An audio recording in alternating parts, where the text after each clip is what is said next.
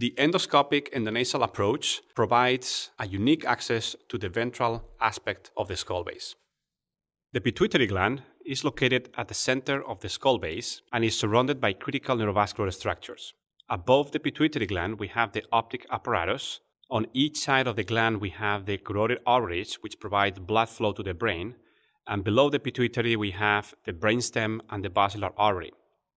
Tumors can arise from within the pituitary gland and then grow upwards to compress the optic apparatus, or they can grow to each side to invade the cavernous sinus. There are many other tumors that can arise in this area, above the pituitary gland, below, or inside the cavernous sinus.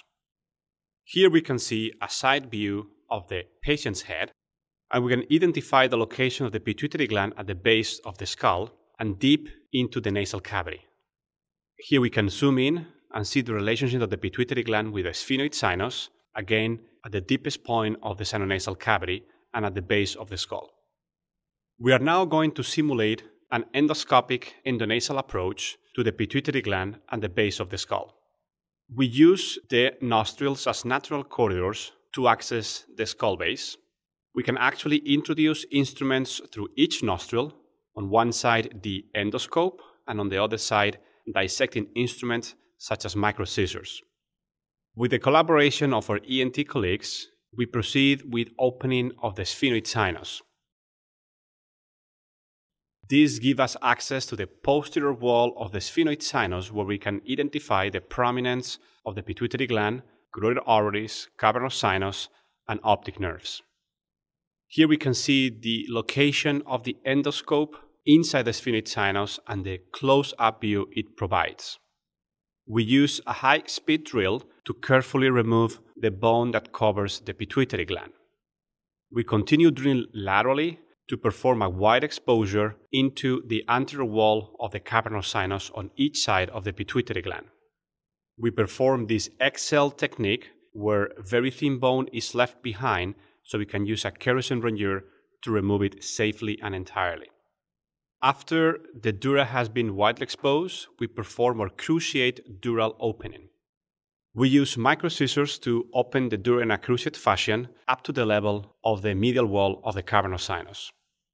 After widely opening the dura, we start identifying the difference between the pituitary gland, which looks well vascularized and more orange-like, from the pituitary tumor, which is less vascularized and more whitish or pale in appearance. By identifying this interface between both the pituitary gland and the tumor, we can develop an accurate plane of dissection to separate the tumor away from the pituitary gland. Whenever possible, we aim to perform an extracapsular dissection of the tumor to accurately separate it from the pituitary gland. In certain cases, tumors invade the medial wall of the cavernous sinus, and this poses a special challenge. For this, we have developed an original technique which consists in opening the anterior wall of the cavernous sinus to directly access the inside of the cavernous sinus and remove the medial wall.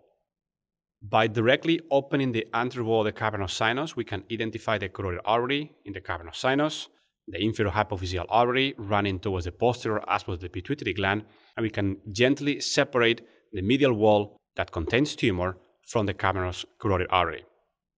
The medial wall of the cavernous sinus can be removed en bloc by performing the disconnection of the carotido-clenoidal ligament superiorly and the disconnection from the dural floor inferiorly. During this process, it is important to identify and typically coagulate and transect the inferior hypophyseal artery.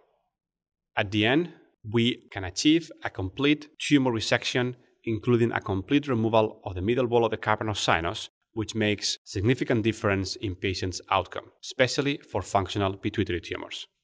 As a conclusion, the endoscopic endonasal approach allows us to perform complete tumor removal with excellent preservation of the pituitary gland function secondary to the superior visualization provided by the endoscope.